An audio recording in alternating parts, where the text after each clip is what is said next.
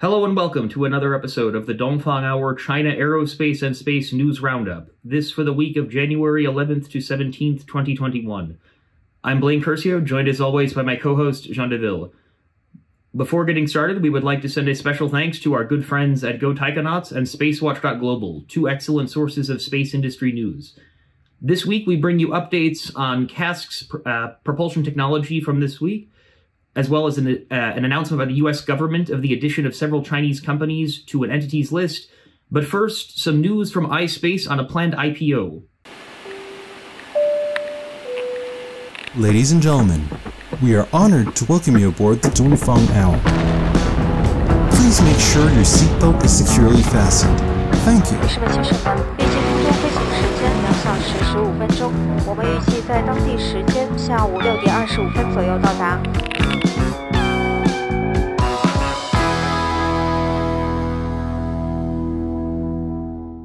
The first piece of news from this week comes from commercial launch startup iSpace. The company has announced plans to IPO on Shanghai's Starboard or Kechuangban, which is a sort of Chinese version of the Nasdaq exchange.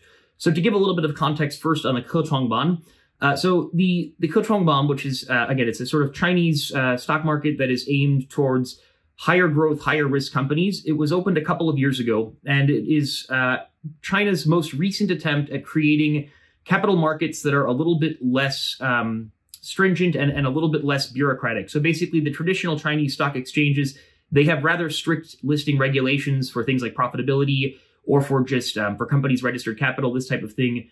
And so the Starboard, which again opened in 2019, has been an effort to allow earlier stage companies to list their shares, giving early stage investors an exit and also giving earlier stage companies access to more capital.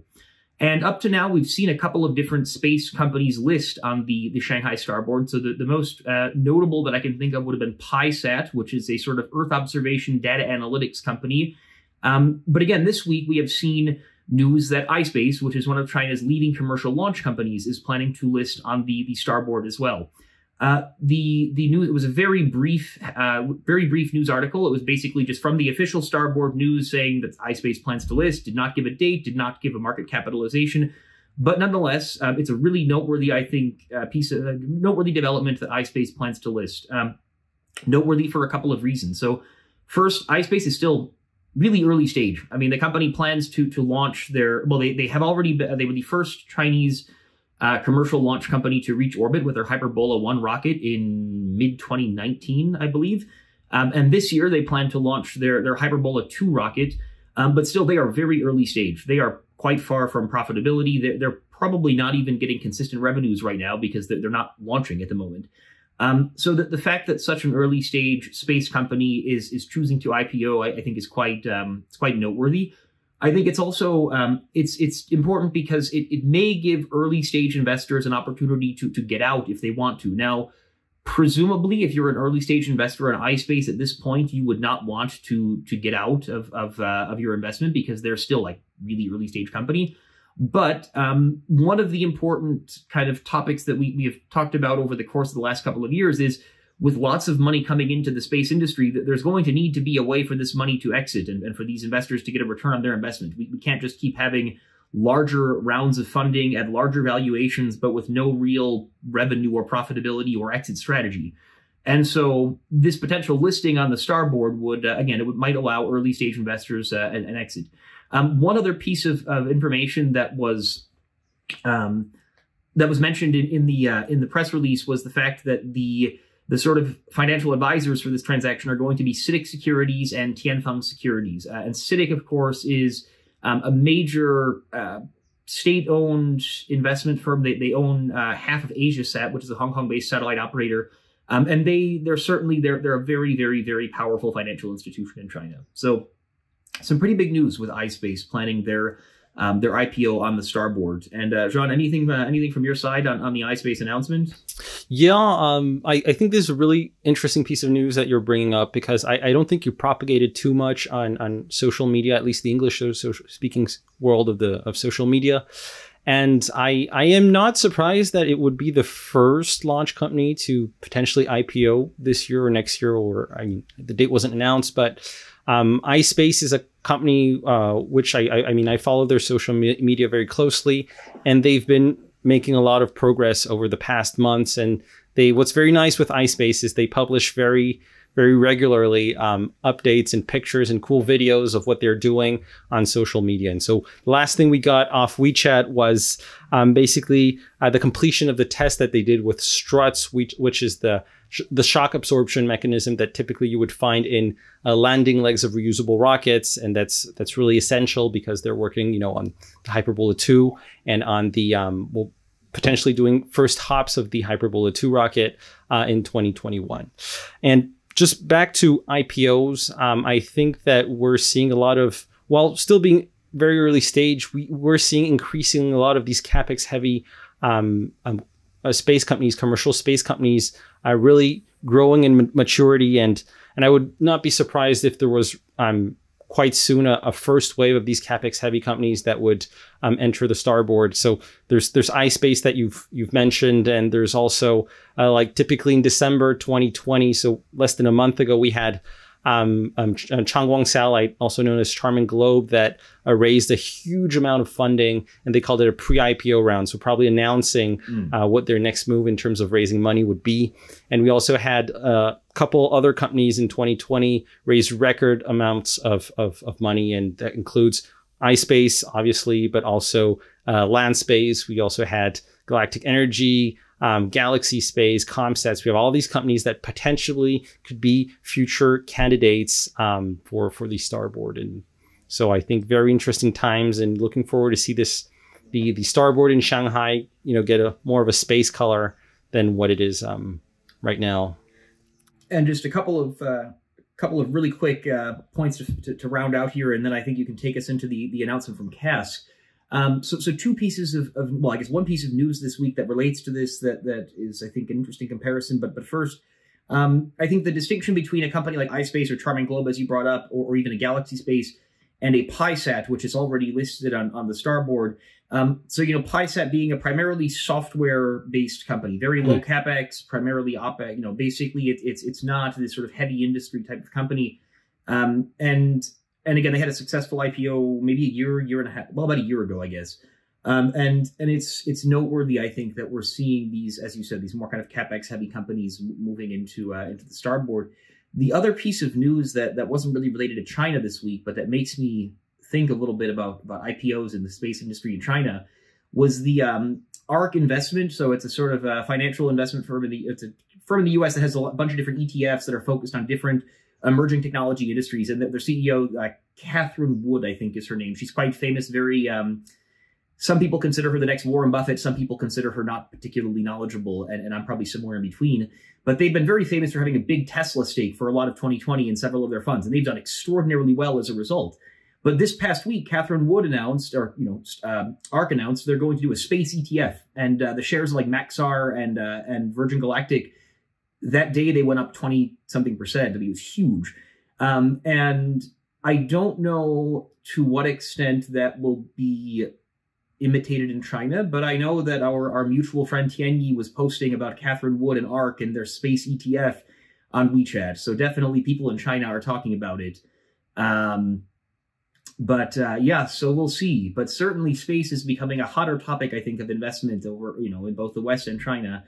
And that's just the most recent example. So shall we discuss CASC and their propulsion technology?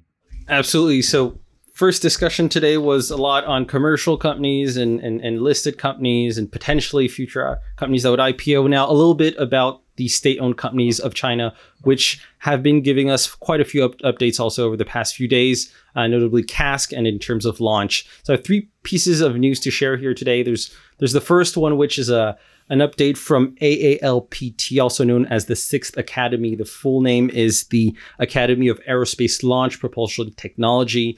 It's an academy of CASC, and basically they published on their social media, and there's also a CCTV report on how they completed a 500-second hot fire test of the YF-77 engine, which is the liquid fuel, the hydrolox engine that you have on the Long March 5. And so this was actually the fourth such test, and they're actually planning to do 4 more. And these 500-second tests, they're actually reliability tests.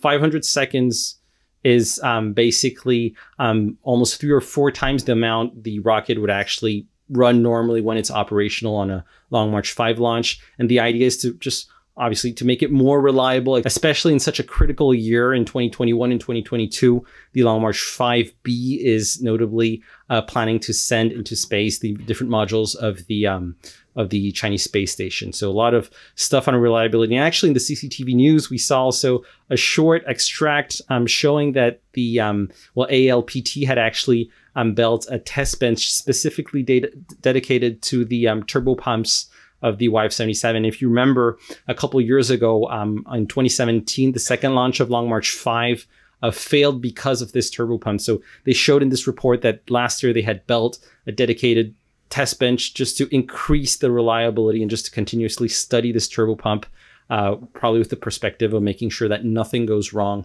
for the Chinese space station. So that's the first launch update. The second one is also from AALPT, and this is progress they're making on their next generation hydrolox, or liquid fueled engine. And this engine would be extremely heavy lift. I don't think it has a name yet. Although I think it's called YF-220. That's because it delivers a lot of thrust. So just a little background on this engine.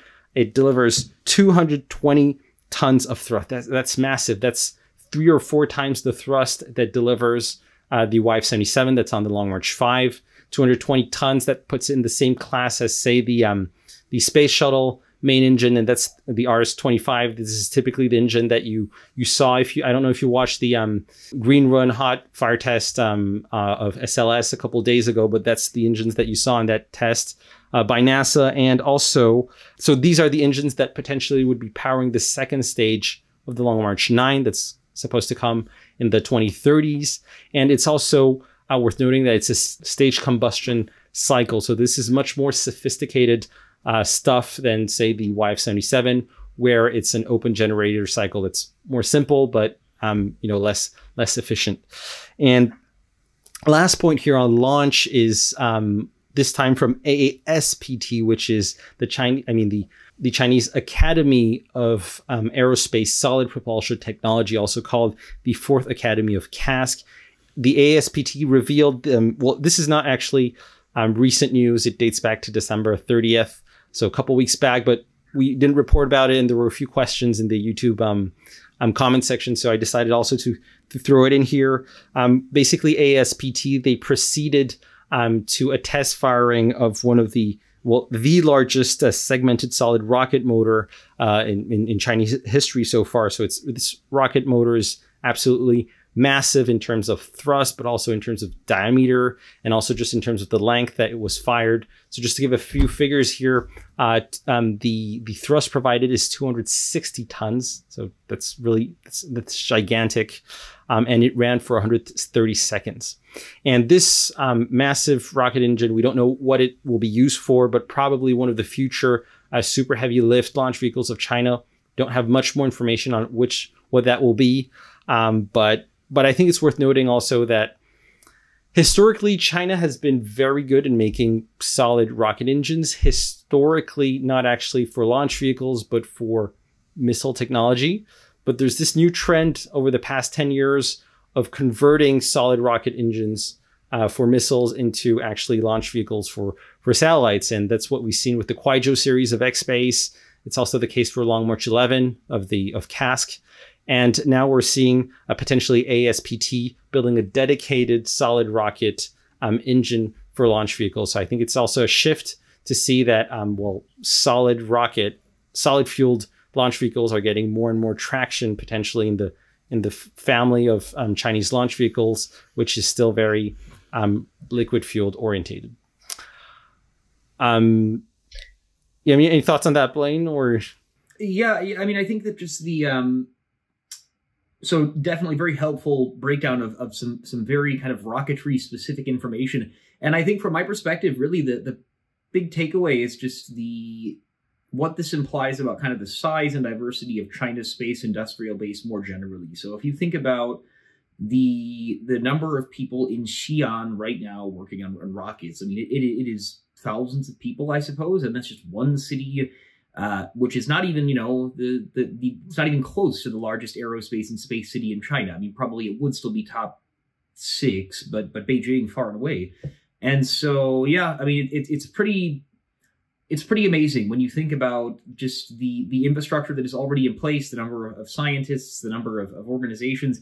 And I mean, that's both a strength and a weakness, I suppose, when you look at how quickly organizations and I guess space programs are evolving now. I mean, when you look at yes, China's space industry has evolved very, very, very quickly over the last, say, 40 years. But I would argue that SpaceX probably has evolved more quickly than China, if you consider like the amount being spent and the amount of time they're taking and all these things.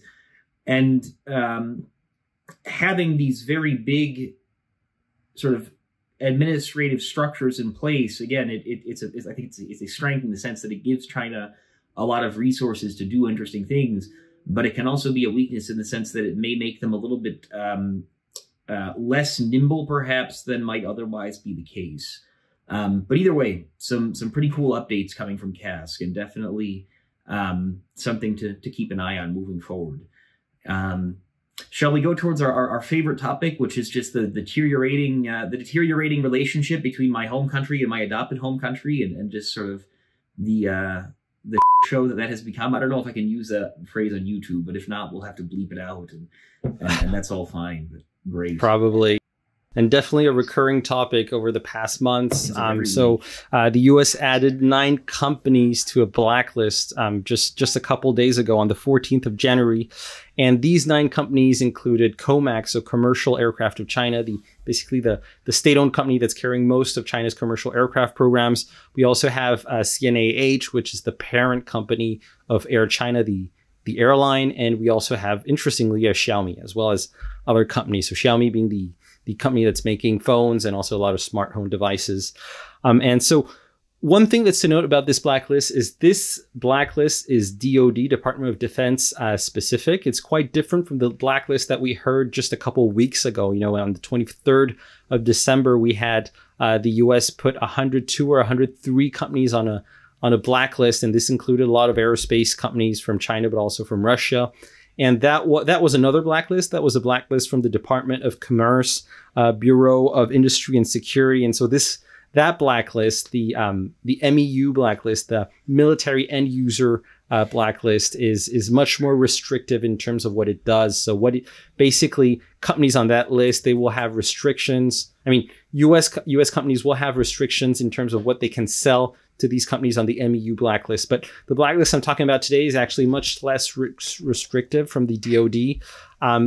Basically, what it imposes is that all US citizens and companies will have to divest assets that they would have in the 9 companies that were added to the blacklist a couple of days ago. So I don't think the impact is too big. Typically, COMAC, at least for now, won't have too much trouble buying American components due to this blacklist. And I think the impact is also very minimal in the sense that COMAC and Air China, and actually a lot of the companies that are on this list, are actually state-owned companies. So already, I mean, the shareholders are Chinese people and not US companies or entities.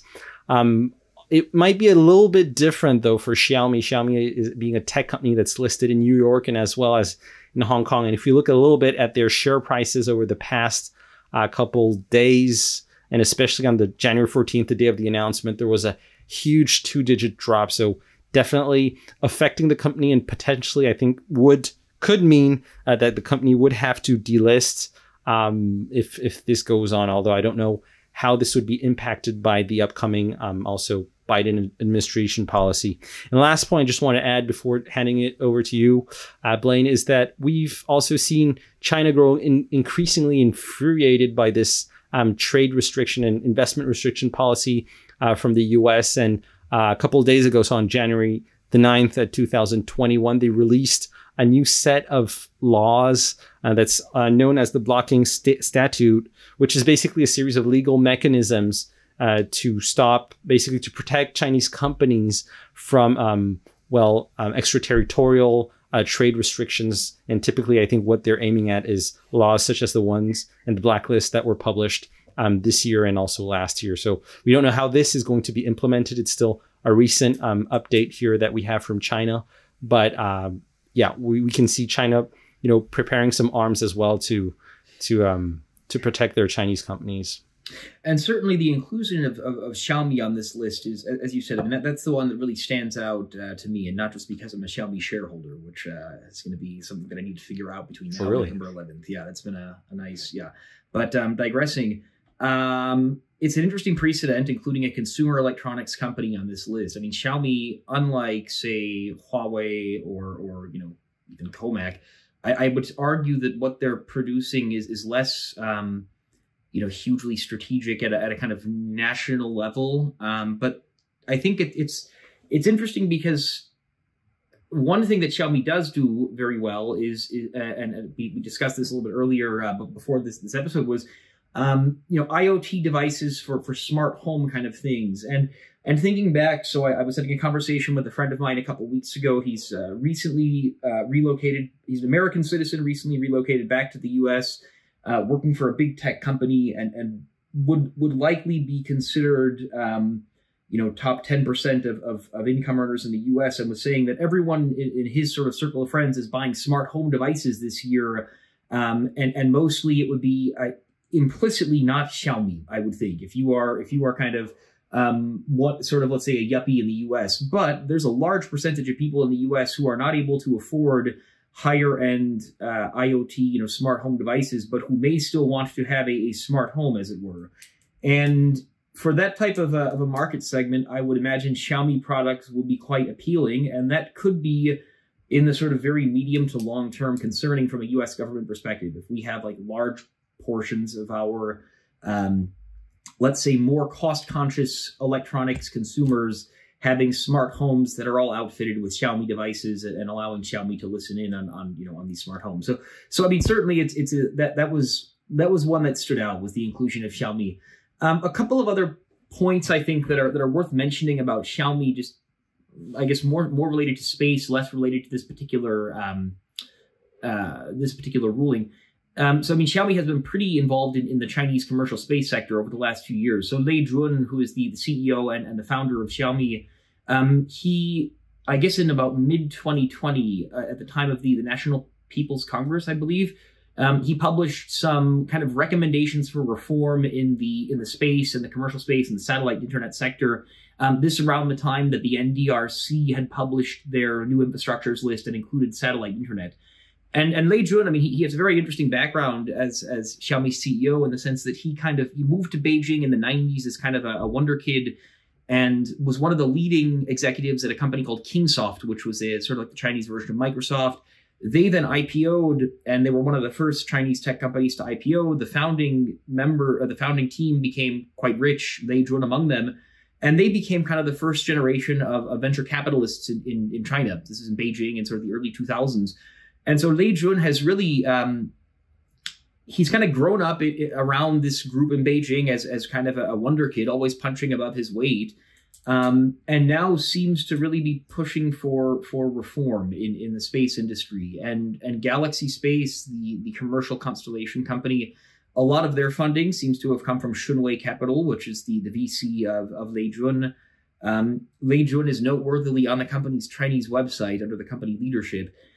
So yeah, I mean, certainly I think Xiaomi is, it's an increasingly important company. It seems like they have increasingly large ambitions.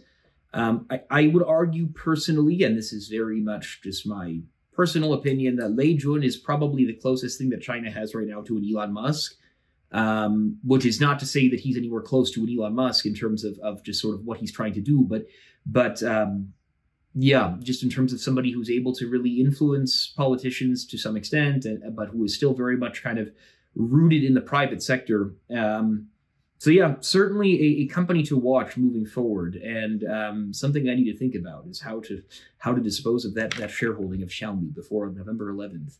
And it's interesting to see how a number of data is becoming more sensitive in general. So there's this blacklisting of Xiaomi. But there was the TikTok crisis last year, and I don't think it's totally over this year. And DJI was also put on a blacklist by the US because typically, drones are recording a lot of video all around the country, and DJI maybe has 80 or 90% of that market. So It'll be interesting to see how this impacts these companies. And yeah, I hope you don't have any shares in DJI or in TikTok. Well, thankfully, I guess DJI is still private. TikTok, well, yeah, should be okay. I have some Oracle, but that's neither here nor there. So that being the case, I think we are good to go. This has been another episode of the Dongfang Hour China Aerospace and Space News Roundup. This for the week of January 11th to 17th. A short reminder that if you have not checked it out yet, our interview with Dong Lu from COMSAT is available on YouTube and on podcast hosting platforms everywhere. It is about a 1-hour discussion on satellite manufacturing in China and the rapidly evolving space industrial base in this world's probably second largest space industry. So thank you very much for listening, and we welcome comments, follows, likes, shares, and any other social media activity. This is Blaine Curcio, joined as always by Jean Deville, and we will see you next week on the Dongfang Hour China Aerospace and Space News Roundup. Thank you. Thanks for watching. Bye-bye.